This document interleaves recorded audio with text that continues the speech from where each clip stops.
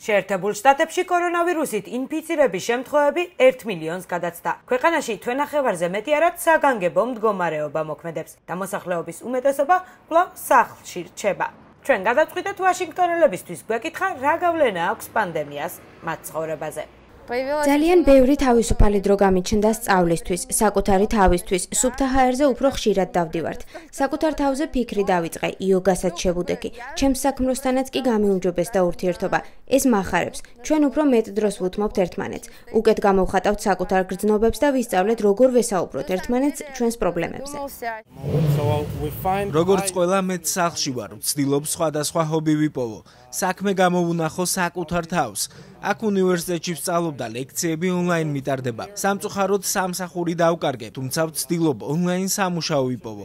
იქნება ეს სატელეფონო მარკეტინგი თუ რაიმე სხვა. ეს ახალი რეალობაა და სიტუაციას უნდა შევეგუოთ. სახლში მუსიკის კეთება დავიწყე. კედლებზე მოხატვა შევუდექი. ისრაელიდან ვარ, შინ უნდა დავბრუნებულიყავი. ჩემი ოჯახი იქაა და ეს რთულია, თუმცა ეს ყველასთვის ასია. ამიტომ განცდა რომ მარტო არ ვარ, მეხმარება. სახლიდან ვმუშაობ, ნამდვილად შეცვალა ჩემი ცხოვრება. ოჯახს და მეგობრებს ვერ ვნახულობ. პანდემიას ჩემს ცხოვრებაზე ნამდვილად აქვს გავლენა, თუმცა მე გამიმართლა, ჯერ ისევ მაქვს სამსახური და ჯანმრთელად ვარ. გაზაფხული და ზაფხული ძალიან მიყვარს, განსაკუთრებით ვაშინგტონში, მაგრამ გონი ეს ყველაფერი მთელი ზაფხული გაგრძელდება. რისკის ჯგუფში ყოფნა ბობს ხელს არ უშლის რომ დრო სასიამოვნოდ გაატაროს. ნიღბით დავდივარ, ცოტას ვსეირნობთ, გაზეთებს ვკითხულობ, ახალ ამბებს ვეცნობი და მუსიკას ვუსმენ. ვცდილობ საღამოობით კარგ ფილმებს ვუყურო. ჩემს ცოლთან ერთად ვარ. ოჯახიც აქვე ვაშინგტონში ცხოვრობს. იმედი მაქვს სიტუაცია მალე გამოსწორდება, მაგრამ ეს ჯერ არავინ იცის. ზოგიერთი ცდილობს საკუთარი საქმიანობით ვაშინგტონს პოზიტივი შეუნარჩუნოს. მხატვარი ვარ, COVID-19-მა ჩვენი ყველა გამოფენა თუ ფესტივალი გააუქმა. ახლა ეს ინიციატივა გვაქვს. მაღაზიების თუ ბარების დახურული ვიტრინები მოვხატოთ. ფიქრობ ეს პოზიტიური და იმედისმომცემი გზავნილი იქნება ჩვენი ხალხისთვის. იმედი მაქვს ეს ყველაფერი მალე დასრულდება. პირველი რასაც გავაკეთებ მოგზაურობა იქნება. ბევრი სამუშაო მქონდა ნიუ-იორკში თუ მაიამიში და იმედია მალე მოვახერხებ წასვლას.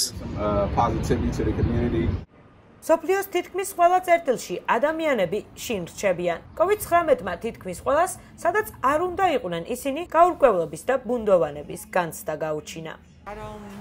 ყოველდღე განსხვავებულ ხასიათზე ვარ, ზოგჯერ კარგ ხასიათზე ვარ, ზოგჯერ ცუდზე. დღის მანძილზეც მეცვლება ხასიათი, გაურკვევლობის დიდი განცდა მაქვს. ვფიქრობ, შეიცვლება თუ არა რამე, დაუბრუნდება თუ არა მსოფლიო პანდემიის წინა პერიოდს. თუმცა წარსულში ომები, დიდი დეპრესია გავიარეთ და გადავურჩით. იმედი მაქვს ამასაც მალე გადავლახავთ.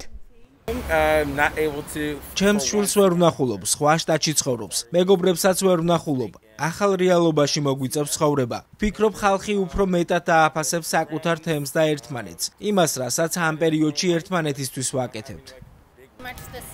სამუშაო ისეთივეა, უბრალოდ პირისპირ შეხვედრების ჩანაცვლებას ვცდილობთ, თუმცა ახლა უკვე სახლიდან ვმუშაობ. ვფიქრობ, ეს ბევრ ინდუსტრიას შეცვლის.